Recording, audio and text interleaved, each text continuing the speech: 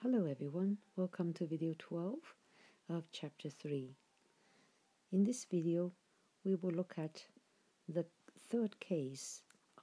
This is the case where the coefficient aik is not all negative or 0, so it's strictly positive for some index I. So let's look at it. So for each of such index I, and if aik is strictly bigger than 0, we know that we will get this constraint, xk will be less than bi over aik. And then we know bi and aik are both positive, so the right-hand side is a positive number. And xk is bigger than 0 because it's a restricted variable, so this inequality here becomes a real constraint.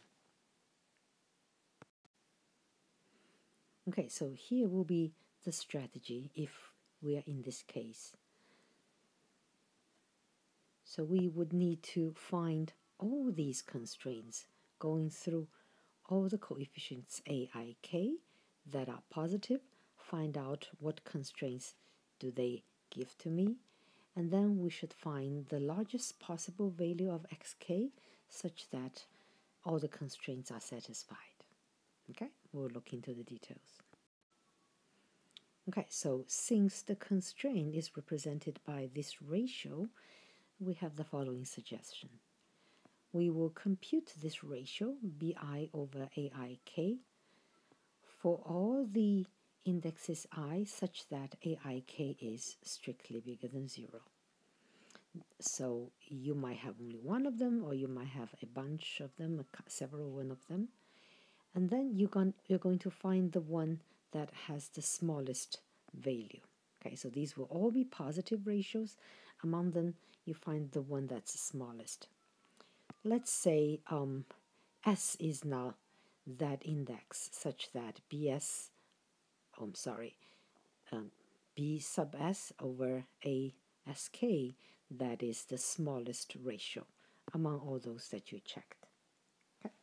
And if that is the case, and then we will replace x sub s with x sub k as a basic variable. Now let's take a look at what happens if we do that. If we do that, and now the basic variables are the following. xk is one of them, where this index k is bigger than m. That's one of the non-basic variables. And then the xi's, for I from 1 to m, that's the old basic variable set, except for the one that I equals s. So basically you replace the xs here, take it out, and put the xk in. Okay. So at this basic solution, what will be the value of the objective function? Well, we would have z now will equal to negative z naught,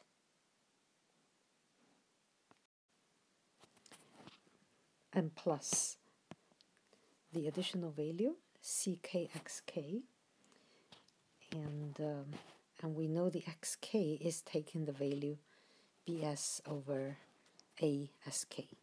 Okay, so recall that here ck is negative, and these b sub s and a sub sk, these are positive, so this red term is actually negative, which will make the z value decrease by that amount.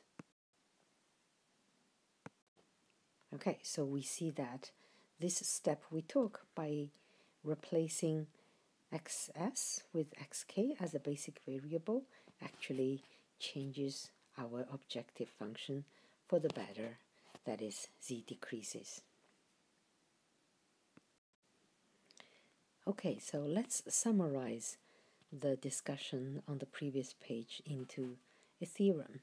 This we call theorem M for method. This is the actual method. Okay, so let's read the statement.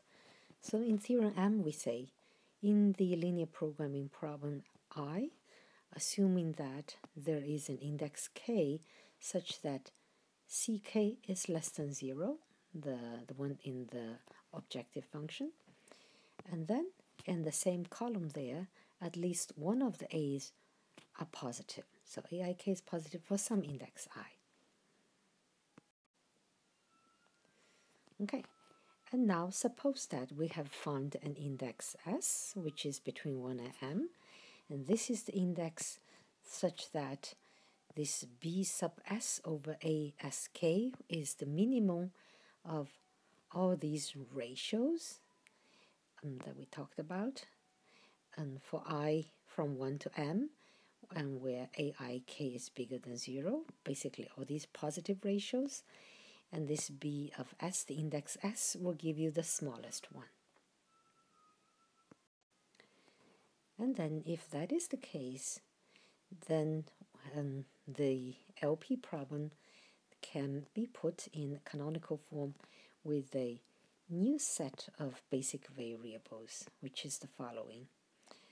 I would take the old set, I from 1 to m. Among them, I remove the one with I index equal s, and then I add xk also into the set. So the total number of basic variables are unchanged.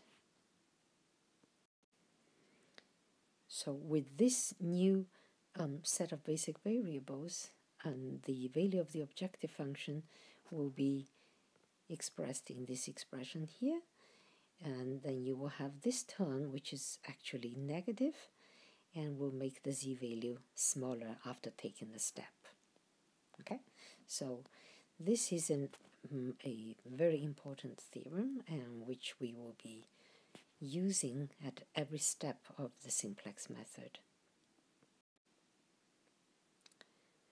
Okay, let's take a look at one case, which is a potential problem. We call this the degenerate case.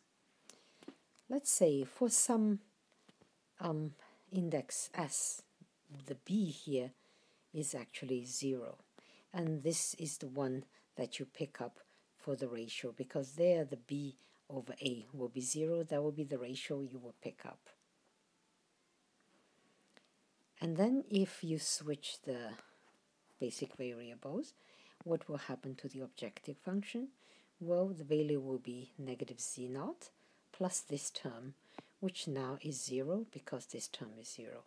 So it's still negative z0. The z value remains unchanged after switching basic variable. So this is called degenerate case. The degenerate case could make the simplex algorithm more complicated. Let's consider the simple case that is non-degenerate. That is, we assume that all the bi's, the right-hand side of the canonical form, they are strictly bigger than 0. So nobody is equal to 0. This is strictly bigger than 0 for all i's. Then two things would happen. One is the minimum is unbounded, and the second is the minimum is bounded.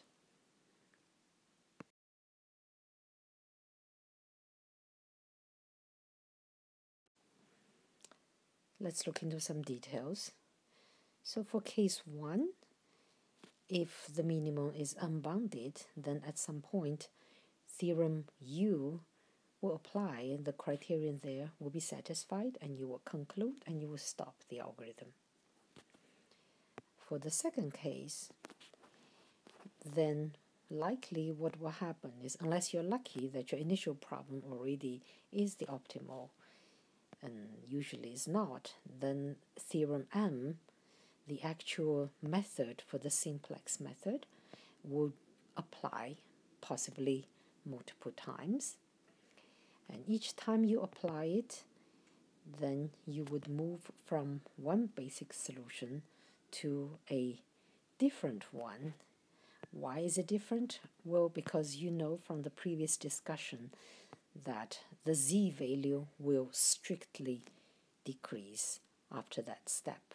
Therefore, it has to be at a different basic solution. Okay, so each time it becomes strictly less, and you strictly make it better and move to a new point. So here comes the argument. Actually, this can serve as a proof for the algorithm. So we see that if you are strictly moving to a different one, then with finitely many moves, we will find the minimum. Why is that? Well, it's exactly because the total number of combination of basic variables, what would that number be? Well, we see that n is the total number of variables and m is the total number of basic variables. So it is m out of n, how many combinations you have, right? So it's exactly this number, that is n factorial over m factorial and n minus n factorial in combination. Okay, and then we know this is not a big number because number of equations and variables are just some number. So at most, after that many steps, you would have gone through all the basic variable combinations, and then you for sure would have gone through the minimum. Okay, and once you are at the minimum, then you will see that the optimality criterion would be satisfied, and then you apply that and stop your algorithm. Okay, so this discussion can actually serve as the proof for the simplex algorithm to show that in the case where the minimum is bounded, this algorithm will find the optimal point in finitely many steps in the non-degenerate case. Now let's have a little discussion on the degenerate case. That's the case where sum of the BIs could be 0. So from the previous discussion, we already know if sum of BI is 0, then if you move from one basic solution to the other, the z-value might be unchanged. Then you don't know for sure that you are actually moving to a different solution. So in this case, it is possible to move through a circle of several basic solutions and you get stuck there. The phenomenon is called cycling. If you're curious to see a concrete example, you can read Appendix B in your textbook where such an example is given. Okay. So in that case, then you will not be guaranteed to reach the optimal point. You'll be stuck. Okay.